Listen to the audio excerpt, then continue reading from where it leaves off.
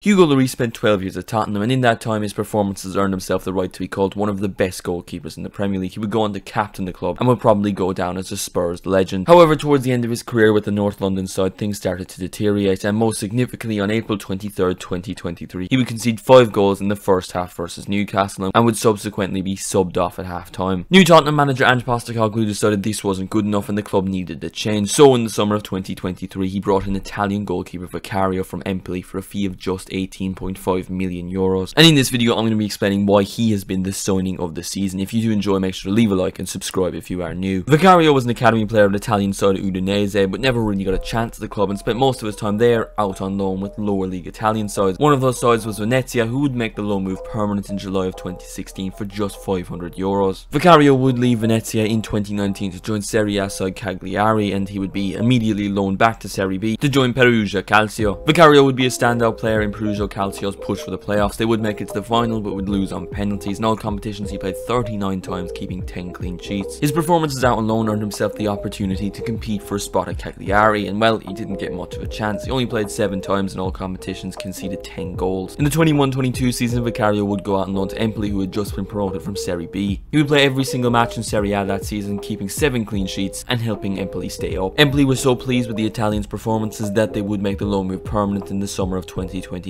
for 8.5 million euros. The 22-23 season would be a big one for Vicario. He would be called up to the Italian national team for the first time and would make the bench 10 times, but is still yet to make his debut. More importantly, he would keep 7 clean sheets with Empoli in 32 appearances and would have one of the moments of the Serie A season with these fantastic saves versus Roma. Vicario's performances with Empoli earned him interest from Lazio and of course Tottenham Hotspur, who would win the race to sign the 26-year-old. Vicario has been an instant success at Tottenham. He has played every single game bar one, that was a League Cup loss to Fulham, but other than that he has played 26 games, keeping 6 clean sheets. In the Premier League this season, Vicario has had a save percentage of 67%. Compare that to who I believe is the best goalkeeper in the Premier League, Alisson Becker. He has 75%. In total in the Premier League he's made 72 saves, the 8th most, and he's prevented 4.83 XG. He's done really well for a player who has come to the Premier League in his first season really being in a club in the top half that will be competing for European spots. For me, he's probably been the standout goalkeeper in the Premier League that season. Now that doesn't mean I think he's been the best, but he's been the standout. You expect someone like Alisson to be brilliant because he's the best in the world, he's been doing it for years, but when Tottenham are signing a goalkeeper for under 20 million euros in the modern market, you're not expecting a lot, definitely not expecting what he's done. I'd like to describe Vicario as very similar to David De Gea. Not on the ball, Vicario is much better at that, but just the way he saves it, it just reminds me a lot of what De Gea was in his prime days at Man United. I'm going to compare him to another goalkeeper, but not in the way he does things, but really just the situation, and that is Manuel ter Stegen, a really good goalkeeper, but he's always been the second choice goalkeeper for his national team. He's had his moments when Neuer has had injuries, but for the most part he has been the second choice. I think Vicario is going to have a similar situation with that with Italy. Although I don't think Donnarumma has been brilliant since joining PSG, I think he's probably dropped off. He's still probably always going to be Italy's #1 purely for those performances he had in Euro 2020, so you do feel bad for Vicario on that front. But for now we will focus on his short Spurs career, and I definitely think he has been the signing of the season in the Premier League. Value for money, under 20 million euros, and he's been one of the standout goalkeepers. You definitely have to say he's been at least one of the best. I think he's been the best. In world football, I would definitely give it to Grimaldo. He was signed on a free transfer. He's been incredible with Bayer Leverkusen in their hunt for the title. So I don't think he's been overall the signing of the season, but in the Premier League, I think he is my pick. But let me know what you think in the comments. Who has been your signing of the season,